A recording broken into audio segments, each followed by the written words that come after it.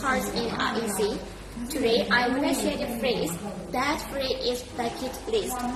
You probably have a to-do list and shopping list, but what is a bucket list? Bucket list is a list of things you want to do before you die.